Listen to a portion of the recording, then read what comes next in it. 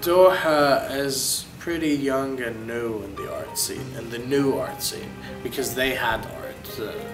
For the past 40 years, they had artists that been showing galleries and stuff, but there is a new movement in art.